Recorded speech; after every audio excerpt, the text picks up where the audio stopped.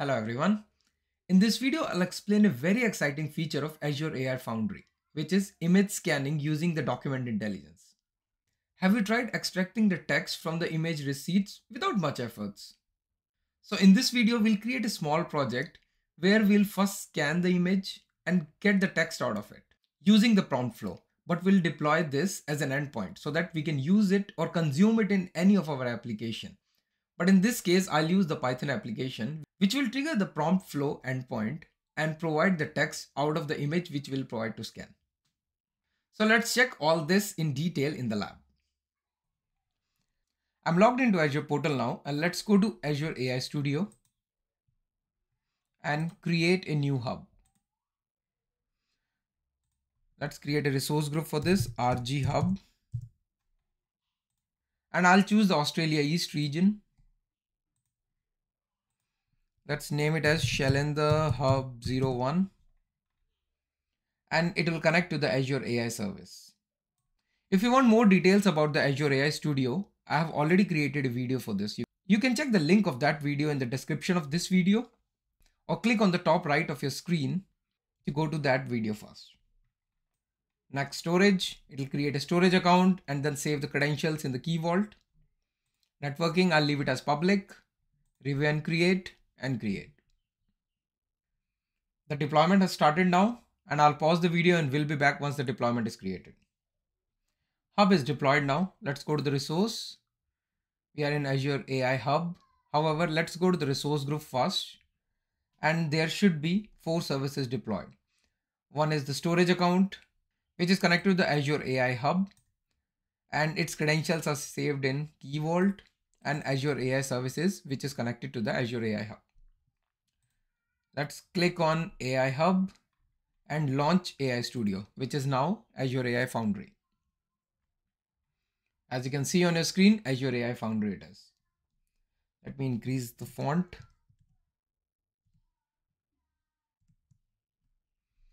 So let's create a project. Shailendra project 01. Create project. Project is created now, and I'm in the project now. As you can see, Shailendra project 01. If we'll go on the left side, Azure AI Services,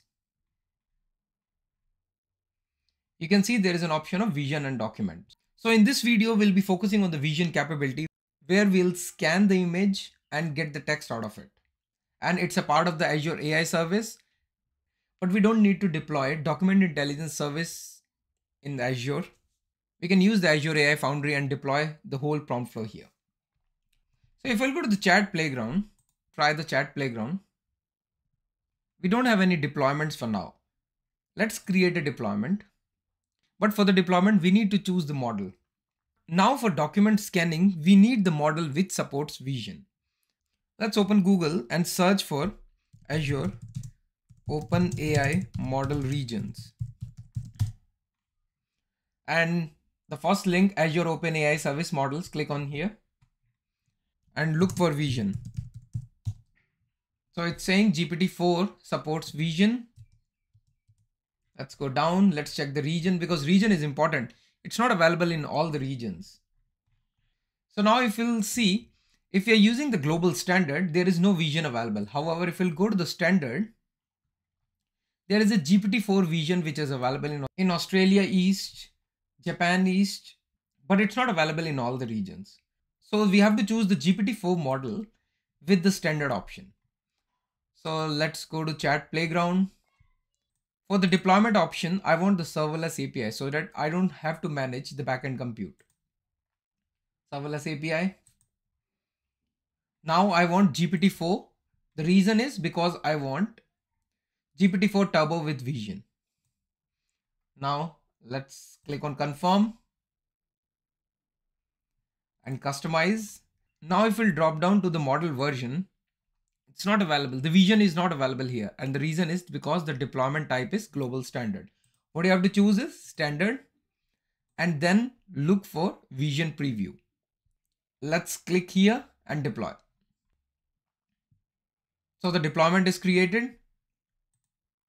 Let's try the chat playground again. And perfect. This time we have vision preview version.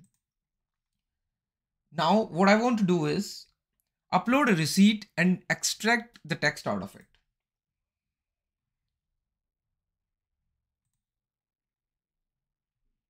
So this is the Udemy receipt. Let me show you the receipt first.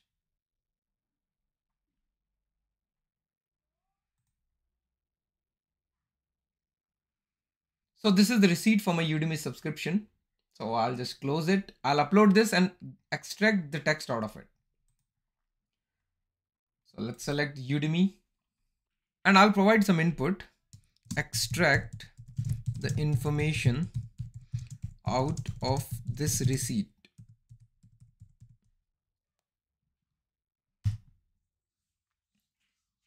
And let's wait for it to provide the information. So it has extracted the invoice number, invoice date, place, the merchant name, the name, it's on my name, and all the details, total AUD and everything.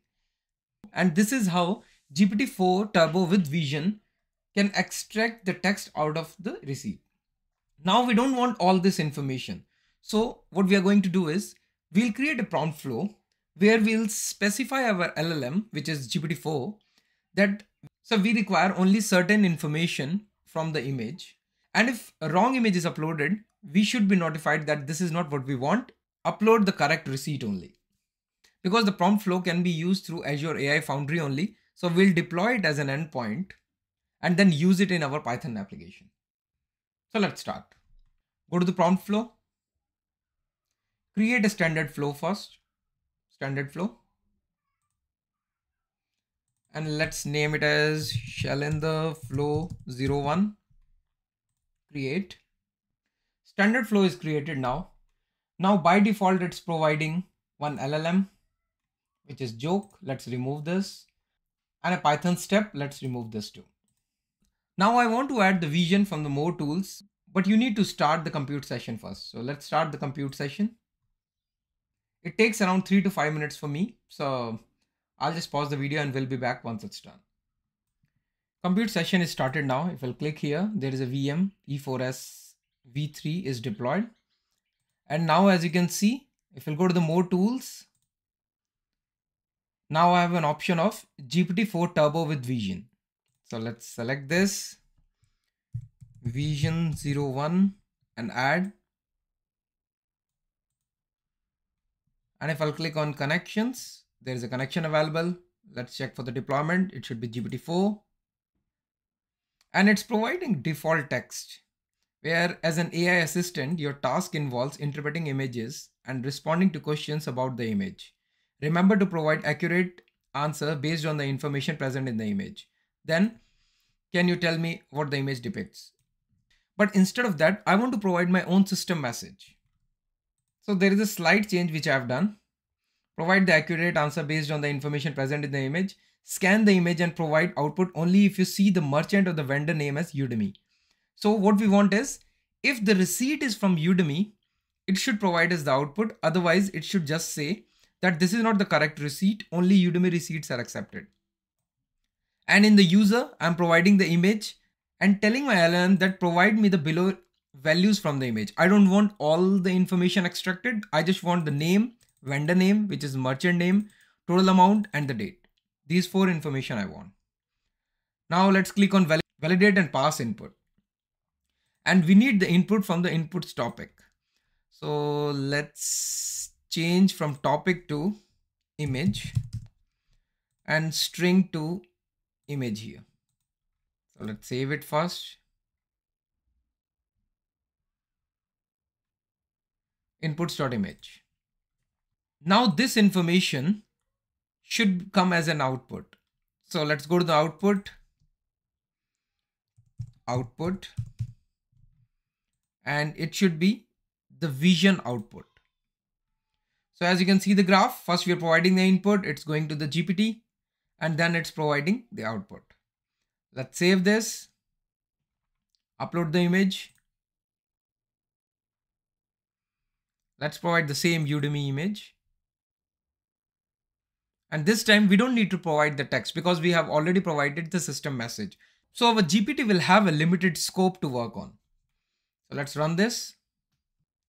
The flow is running, as you can see, variant 0 running, and soon it should provide the result. Perfect, it's successful now.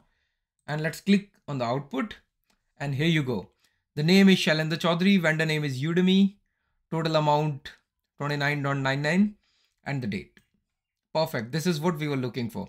Now let's upload a different image, which is not an Udemy receipt. Let's go here. And I have a different receipt. Let's open it. I've downloaded it from Google. It's a free sample which is available. So it's a receipt, but it should not be scanned because it's not a Udemy receipt. So let's select this and run it again. And perfect, it's successful. Let's click on the output. And this is not the correct receipt. Only Udemy receipts are accepted, which we have provided as the system message.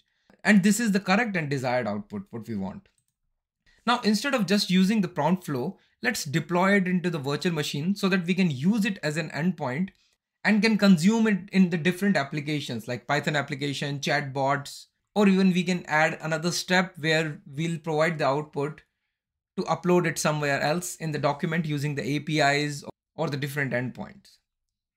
So there is an option of deploy. Click here. Create a new one, endpoint name, a virtual machine D2AS V4, 2 cores and 8 GB RAM. I think it's sufficient. And 1 instance count should be enough.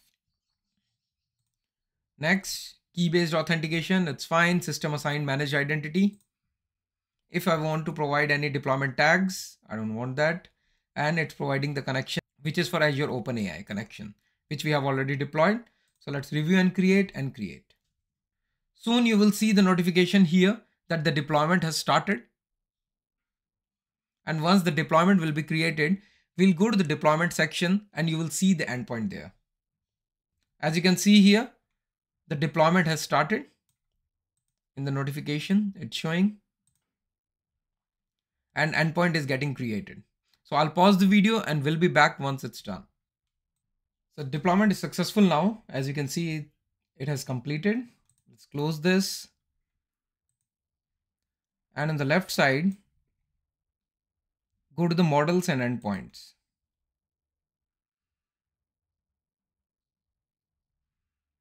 Here you can see the deployment. We have GPT-4 model deployed and an endpoint. If we'll click on it, you can see it succeeded. And there is an option of consume where you provide the REST endpoint, the primary key and the secondary key. And you can use the JavaScript, Python, C#. So we'll use Python for this. Now, one more thing before we open the Visual Studio Code. Let's go to the test. And here, what it's looking for is images. But we can't upload the image here. We can just provide the text. And for this, we need a storage account where the file is uploaded, and then we'll paste the URL here. So let's go to the Azure and look for the storage account, because we have already deployed the storage account while creating the hub. So there is a storage account already there for the hub. We can either use this, or if you want to create a separate one, then you need to provide a system assigned managed identity to that storage account. So let's go to this storage account, click here, go to storage browser, and let's go to container, add a new container. Let's name this as images and create. Now an images container is created. Let's upload the blob, which is our image. Upload. Browse from the files. And it's in document. Let's upload it here. Upload. So now if you click on this image is private and not anonymous. So let's see if our endpoint has access to this storage account or not. Let's copy this. Instead of providing it here, let's go to JSON editor and provide it here. I think it will be images. Let's quickly check the prompt flow.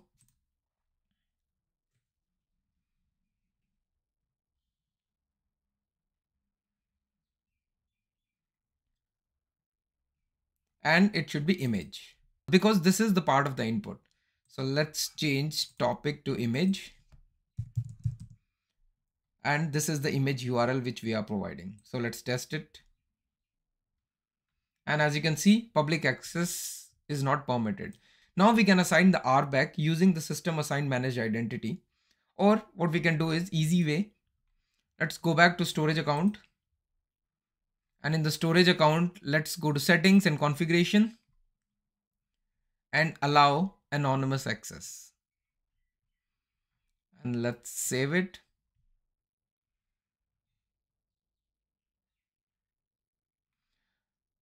Let's go back to blob, storage browser, blob container, images, and change access level. So now from private to blob anonymous read. Okay. And let's try this again. If we'll test it, it should provide the output now. And perfect. It's providing the name, vendor name, total amount, and the date. And this is what we were looking for. Now, instead of just testing it here, let's test this endpoint in our Python application. And Microsoft already provides how to consume this. So if we'll go here, click on Python, just copy this code. And I have opened a folder, which is an empty folder in Visual Studio Code. But in the case of the Python, we should always activate the virtual environment. So let's go to the terminal, new terminal, and Python -m virtual environment. So this will create the virtual environment first. As you can see, there is a folder created with the name virtual environment. And once this is done, we'll activate the virtual environment. The folder is created. Let's activate it. venv scripts activate. Click here and it's activated. The reason for creating the virtual environment is Python is so that you can run multiple projects, and in that specific virtual environment, all the dependencies of a specific version can be taken care so that there is no clash between the different projects. So now let's create one file. I don't want to create it here. Let's click on image and create it here. Yeah. app.py. And let's copy the text here. So there are certain information which we have to provide. First is data, and data should be in the form of JSON. So let's get it from here. Let's go back to what we tried in the test. So let's copy this. So instead of topic, it will be image, and let's provide the URL. And go back to Udemy. Let's copy it from here and Visual Studio Code and provide the URL here. We have enabled the anonymous access, so it should be all good. Now this is the URL for the endpoint, and we need to provide the API key. Let's go back to the endpoint and click on consume, copy the primary key. And don't worry about the key because I'm pasting here. I'll just delete everything before uploading this video. And I believe that's all which is required to run this. Let's save this. And Python app.py. Let's run this. And hopefully it should provide us the desired output. Perfect. It's providing us the name, vendor name, total amount, and date. Now, we don't want this output. So let's change it a bit. We just want the text here. I've made a basic change where I'm just loading the result and getting the text out of it, where I'm just printing the text, which is for the output. So let's run this again now. Python app.py. And perfect. Now you can see it's providing us the information which we require.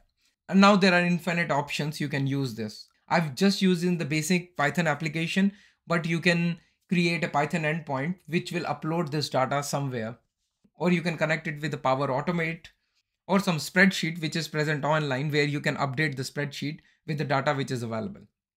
Now let's try to upload another image and see whether it's working as desired or not. Go to the storage account, upload another file which is not a Udemy receipt. Let's upload this and get the URL out of it. Go back to Visual Studio Code and paste the URL of the image here. Save it, run it again. And perfect. This is not the correct receipt. Only Udemy receipts are accepted. So now to summarize this video, we have deployed an endpoint which does the image scanning using the document intelligence in Azure AI Studio. And we can use this endpoint to extract the text out of our images. So that's all for this video. I hope you liked it. Please like and subscribe. Thank you so much.